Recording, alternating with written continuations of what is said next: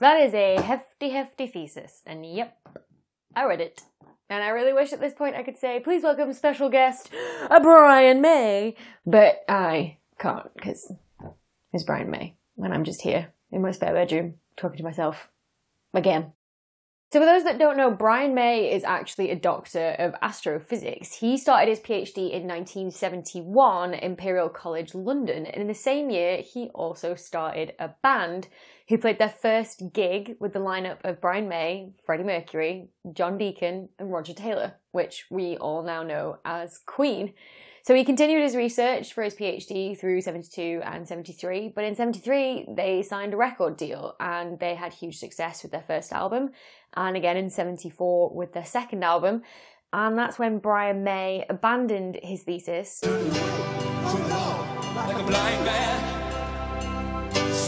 in order to go tour the world with Queen. By the next year in 1975, Bohemian Rhapsody had come out and essentially catapulted them to stardom.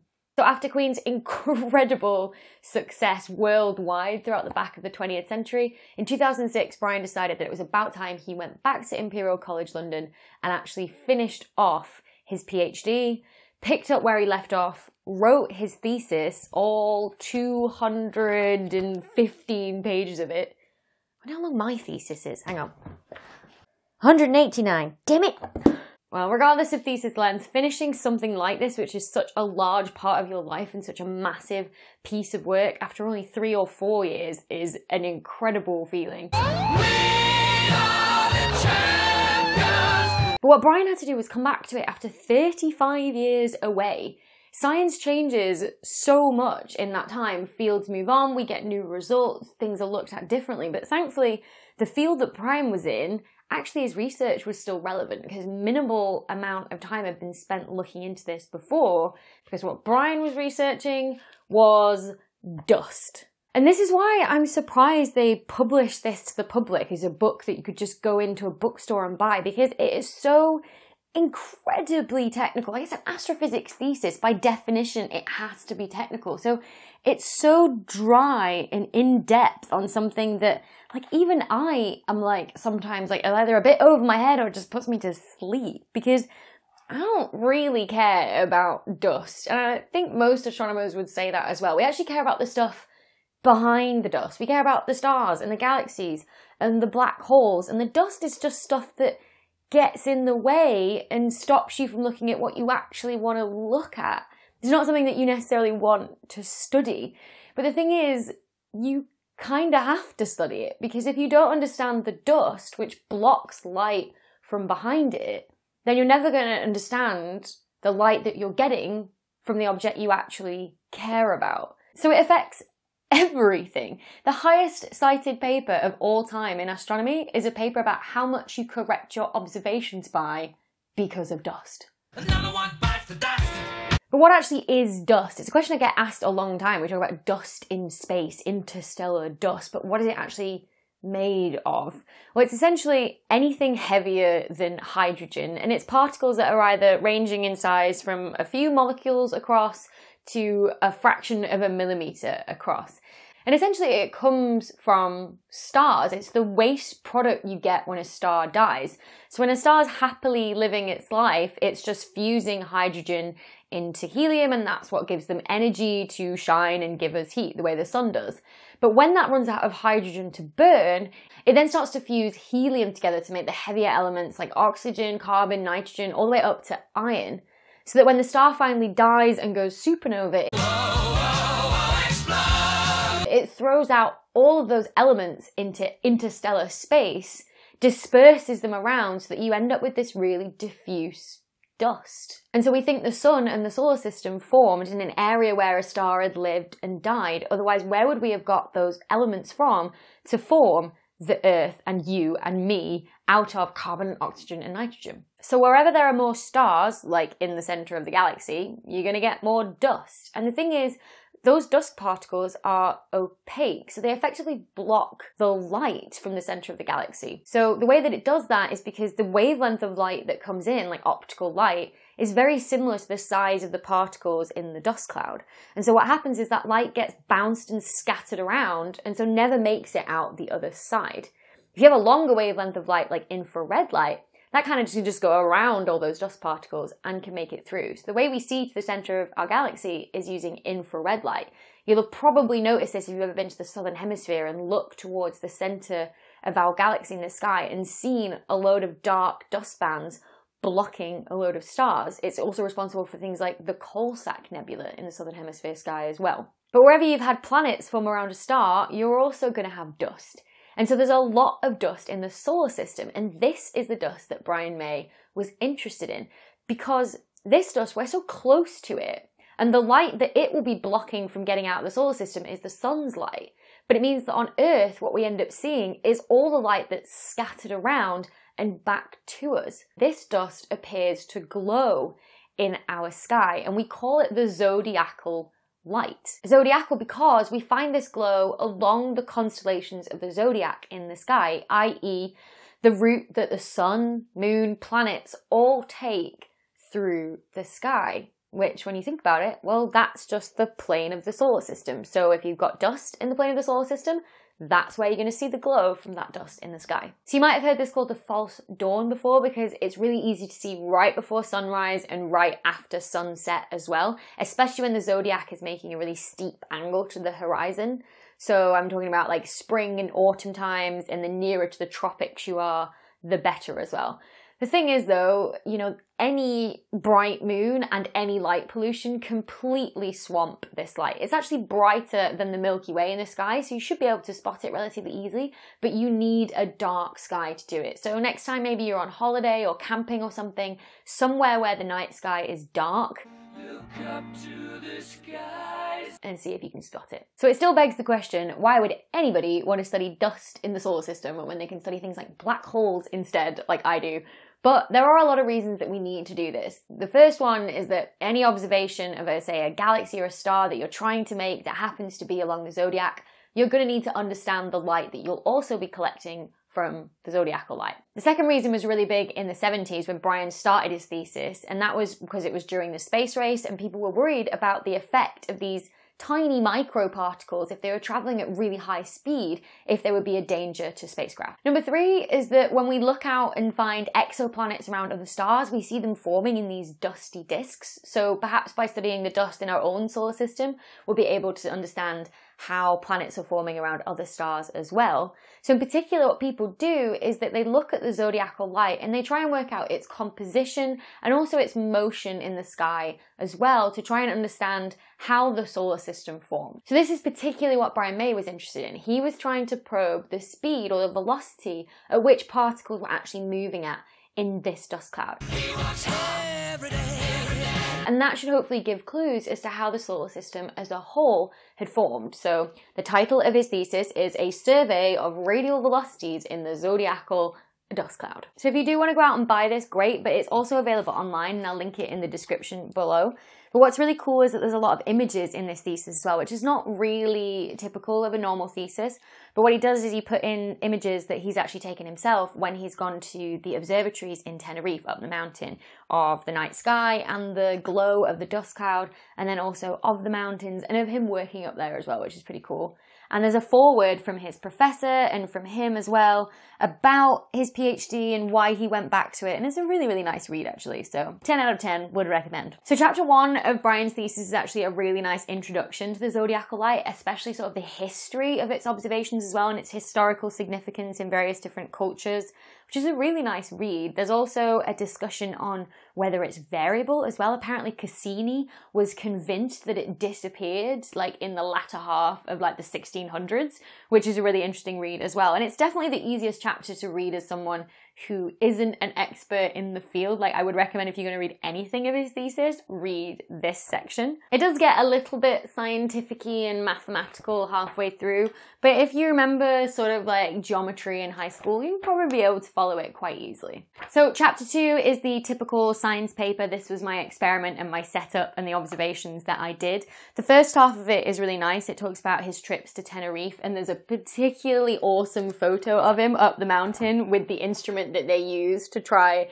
and observe this, which I absolutely love. God, the 70s was just the decade of hairography, wasn't it? It was amazing. I particularly love as well, there's a diagram showing the map of the sky that they were trying to probe, and there's just this one big area over here that's like, bit that was obscured by hut. It's just like so unscientific, but yet so true at the same time. We couldn't see this bit because there was a building in the way. The rest of the description is a very specific description of the instrument on the telescope they were using and how it works, which I do not understand. But I like to exploit the fact that somebody else does, so I can do my own research that I care about. So that chapter 3 is then all about how you reduce the data. And when I say that, I mean, how do you go from the raw image you get off the telescope and remove all of the sources of noise and bias in your instrument and stuff in the sky as well? How do you remove cosmic rays and trails from satellites? And this chapter I can really empathize with, because this is what I spend, maybe a quarter of my time doing, is grappling with data and trying to get it into a usable format. So it is painstaking to actually do this, but it's so necessary to document it so that people understand the steps that you took to get your final images that you then publish. What I love is that the code that he used to do this is actually printed in the back of his thesis as well.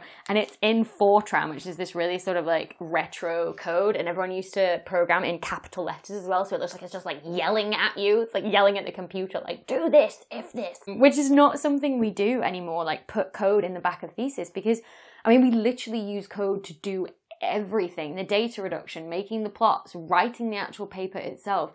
So what we tend to do instead now is actually publish the code online in a repository, a special website called GitHub, for those who know it, where you publish your code so that people can see it, people can download it, actually use it.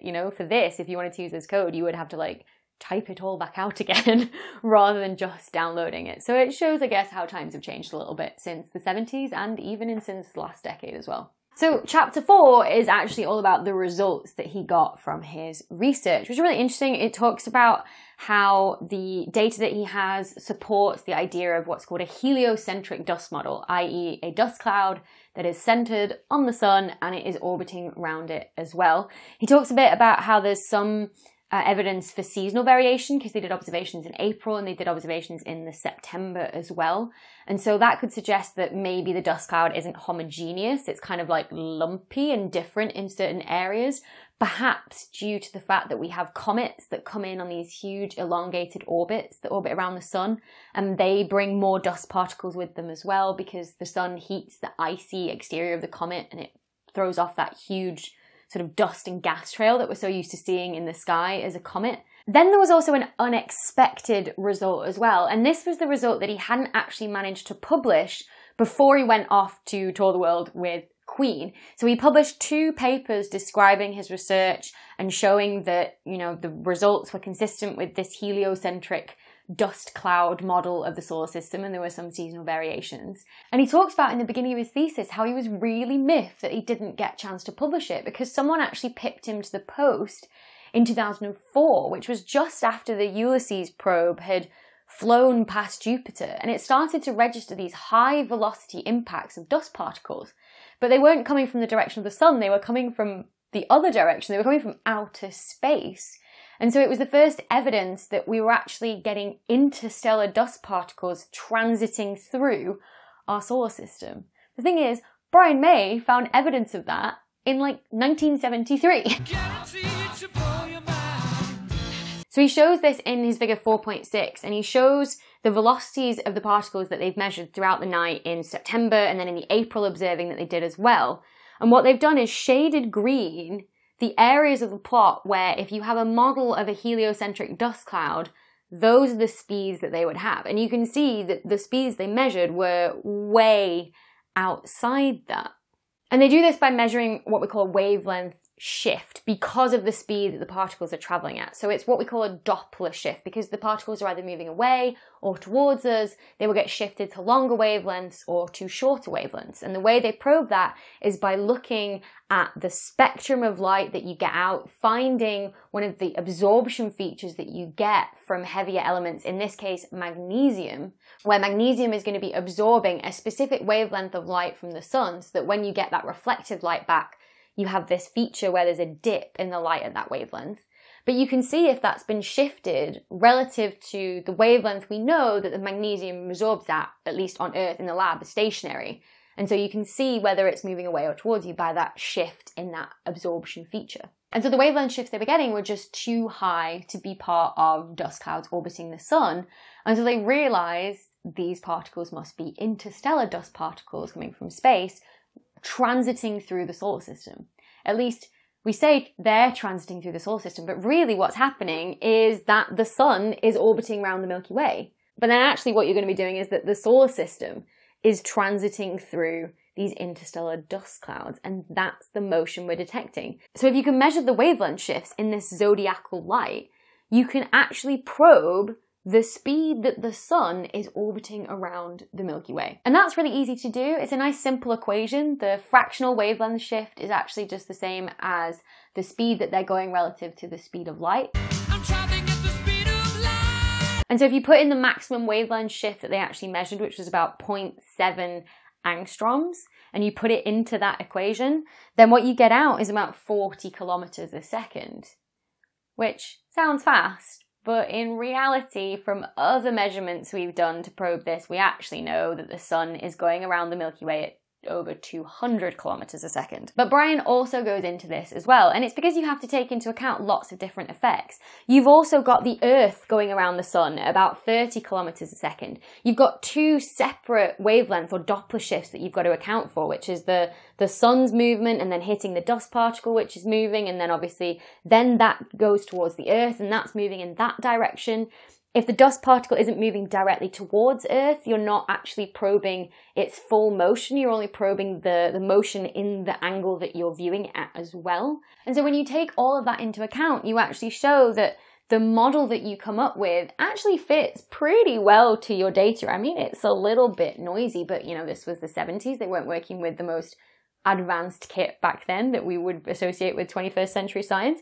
And so, yeah, we'll take that. It shows that by actually measuring these particles in the zodiacal light and the speeds they're going at, you can probe the speed that the sun is orbiting the Milky Way, which in my book is pretty cool. So then chapter 5 is a really nice summary of his whole thesis. He also goes on to talk about the plans for future work to study the zodiacal light more with the group at Imperial College London that are still working on this, which I think is really nice. But also what he did was he actually drew some really nice diagrams, some images of how the understanding of zodiacal light had changed from the 1970s when he started his thesis all the way through to 2006 based on the extra work that was done by himself and then other colleagues as well in those intervening years. And shows you that, you know, in the 1970s the picture was, you know, just of a generic homogeneous dust cloud orbiting the sun, but that now we kind of know that it's made up of these different components. And so you can see the sort of, yeah, there's still this heliocentric model, but actually it's a lot more complicated than we first thought. And so this whole diagram allows us to really study everything else in the universe because we now know what we're looking through, which in my book is a fantastic accomplishment and just as rock and roll as anything he accomplished with Queen. So in 1974, Brian essentially abandoned, I seem to be calling him Brian like he's my best friend or something, like, yeah, our Brian. So hot in here today. I'm sure Brian May, when writing his thesis, didn't really think it would ever be used as a fan, but it's coming in very useful right now. Ah, I'm so sorry, Brian. The offending hut. It just chips a nail changing the battery on the camera, and now I'm really miffed. Another one bites the dust. Whoa! Another one bites the dust. Whoa! Another one bites the dust.